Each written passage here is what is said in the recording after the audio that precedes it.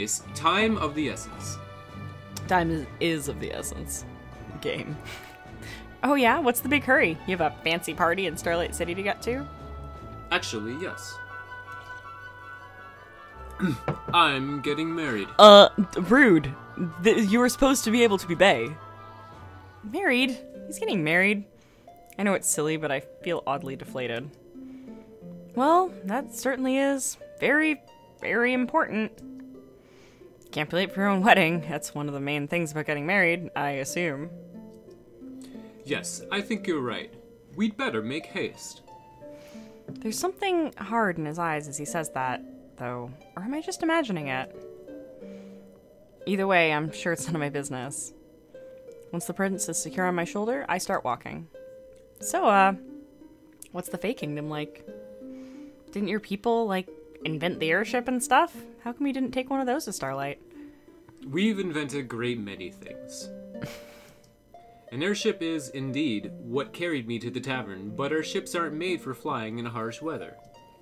The tavern was as far as they would bring me. After that, I had to arrange an alternative mode of transport. Oh, Hamster, I'm sorry. I kind of resent being reduced to a mode of transport. But it's alright. As I've said, I've done my fair share of hard travel in my life. This shouldn't be much different, even if I must partially rely on you. Hey, I'm not that bad. Am I?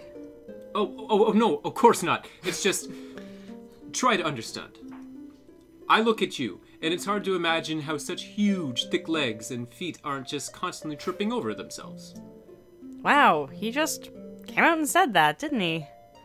I like to think I have a pretty thick skin. If somebody doesn't like how I look, they can just go ahead and keep being wrong. But with him, I feel like I can't just let it go. That's totally ridiculous. When have you seen me trip over a thing? I suppose that's fair. You are rather steady on your feet.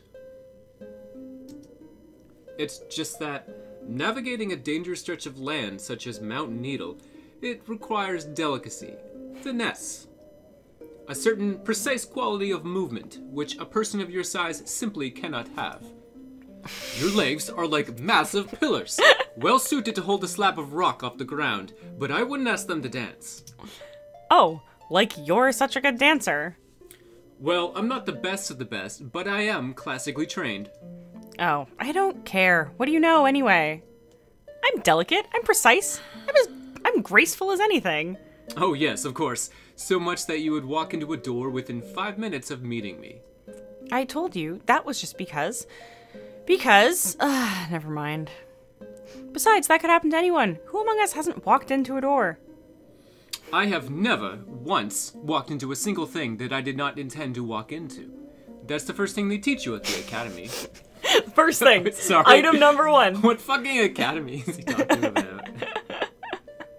Oh boy. Picks up Tiny Mountain and throws it. His mentions of an academy stirs something in my memory. Yeah, that's right. Some of the scholars I used to work for mentioned some big famous school in the Fae Kingdom. Oh, you mean Lafata Academy, right? You went there? I've heard it's very prestigious. Wow, Xena! Oh, wow. I hope chat saw that. I don't think they did. Black blur. She just She nearly tore turfed across the my whole keyboard. Desk. Xena, get down. It's hopeless now. Xena, get down. Oh, she's just looking out the window.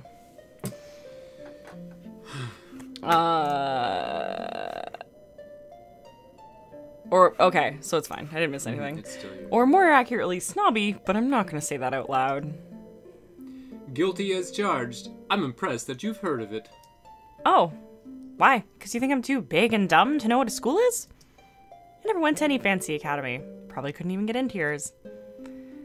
I'm trying to keep... Xena. Oh my god. Xena, you gotta stop doing the thing. Hey. I think she's gonna jump. Oh, and I'm gonna disarm the cat. I'm trying to keep the resentment out of my tone without much success. Come here. Take the child. No, she's gone. The child's gone.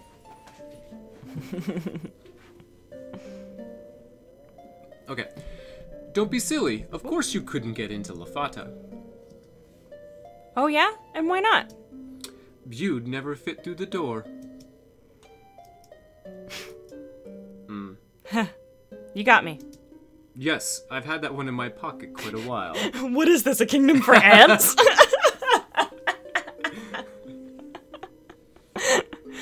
Good. Take a small break from walking and lean against a tree. It's good to know he has a sense of humor. Still not sure how I feel about how he talks to me. I steal a glance at him, and from the look on his face, he seems to have some idea of what I'm thinking. Rosemary, I do apologize if I've been rude. You may not believe this, but I don't take any pleasure in being so venomous. I've been feeling anxious lately. Not that it's any excuse. You're helping me, and I should be more appreciative. You should. Apology accepted. I hope I wasn't rude either. Or do you really think my legs look huge and gross? In real life, this guy's a dick. He's also like this big. Like He's to call someone huge though, when you're like you are huge. This guy, yeah, everyone's huge. It's a matter of perspective. You missed the achievement. The achievement was, what is this, a kingdom for ants? And I was really happy. Top one? No, I want to know about the bottom one. Because then he's going to elaborate from his whole, like, tiny world perspective.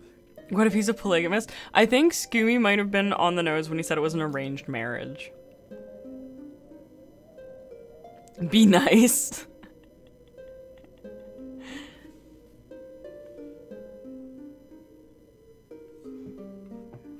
Which one are we doing, guys? I say bottom one. I don't think we're that kind of girl. Xena. I think that's one. And so does Chad. Apology accepted. I hope I wasn't rude either.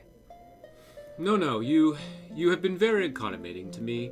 Accommodating to me so far. That word's got so many consonants. I know. I could hardly ask for more of a companion. Thank you, Rosemary. Sometimes I just read something entirely different than what's there. I just go with it. You just it. Yeah. You're welcome. Just trying to do my job, you know? Of course you are, and you're doing it well. I should certainly be more respectful and try not to pick at you. It's uncouth. It's just that, well, you must understand that from my perspective, you are rather large, and it doesn't always occur to me not to mention it. I don't mind you mentioning it, but you shouldn't make assumptions either. You wouldn't like it if I called you small all the time, would you? He smiles, but his eyes narrow. I can tell how much he hates it. As a reasonable person, I can understand why you might see me that way. But the fact is, I'm not small. I happen to be the ideal height for what I am. A perfect specimen of a fey gentleman, some would say. Well, I'm the perfect specimen of a Rosemary, then. He smiles at me again. This time I can tell it's genuine. I can certainly believe that. Point taken. So, I guess you're probably not used to people my size, huh? On the contrary, I deal with your kind often. I travel regularly on behalf of my kingdom. If a man truly loves his home, his duty is to leave it, so he should know that's worth all the more by comparison. Taking that to heart, I've visited every major city in the land. I'm not content to be some pampered prince, sitting at home, giving nothing back to the people who gave me everything. Though I do admit I've been handed many things on a silver platter. Enrollment at La Fata Academy, to name just one, a school which many of those less fortunate than I would have given anything to attend.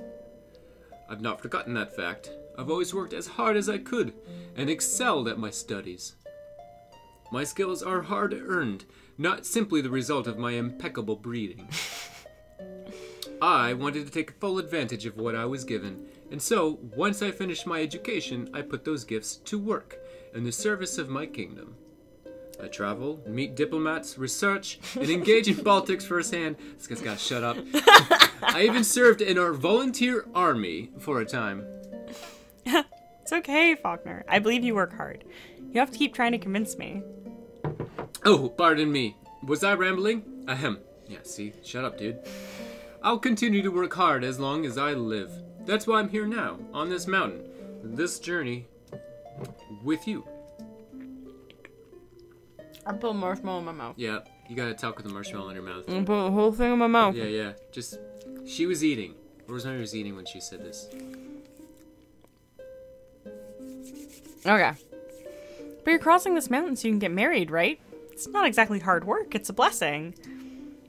That's what my folks say about marriage anyway. They've been married for, like, forever. So they're all corny about that stuff. I'm sure they're right. But, Rosemary, may I be honest with you? In a way that may tarnish your spotless impression of me? Oh, man. Oh, here comes the drop. Of course, Faulkner. The truth is, my feelings about this marriage are mixed, to say the least. I mean, don't mistake me, I do feel excited. But then, when I think about it for too long, I start to feel somewhat ill. But perhaps it's natural to be nervous. I suppose it goes without saying, but I've never done this before. Wow, really? You've never been with someone before? My dear, I most certainly have, but that's neither here nor there. I've never been married. I'm not sure I know how to be a husband. There wasn't a class at La Fada Academy for that particular discipline. Sorry, can we just, like, only talking about kissing this guy? And how you would try and, like, kiss someone Yeah. who's, like...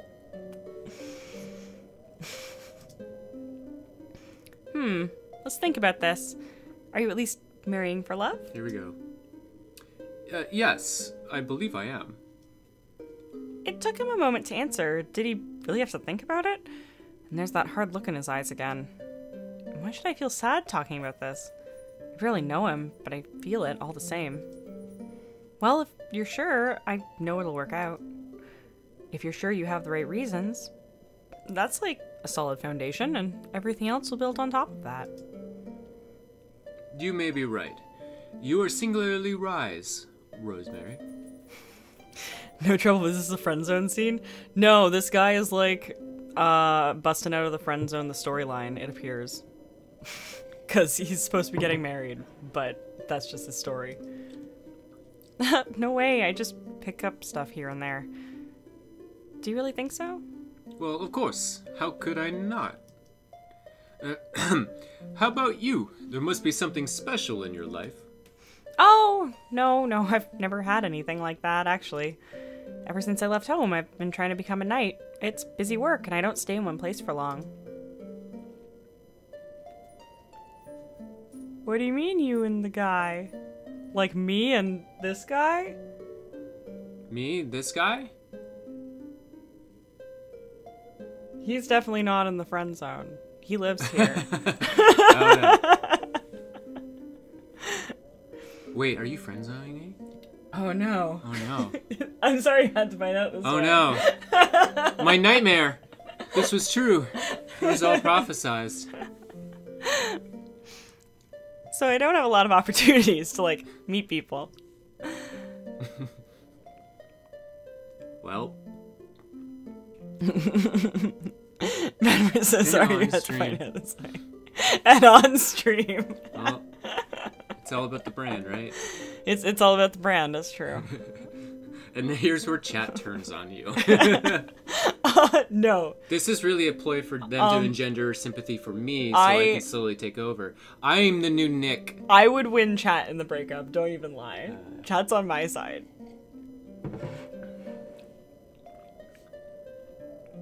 Aren't you guys doing some... That would be a bannable offense. Yeah. Yeah, don't be weird. And then you'd have to donate a lot more. No!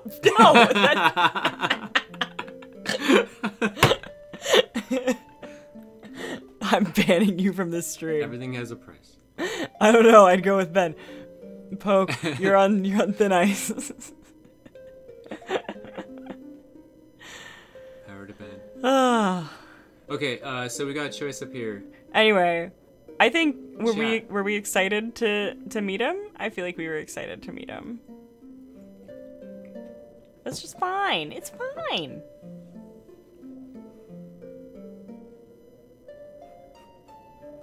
I think we should be like, we want to kiss, we want to touch butts.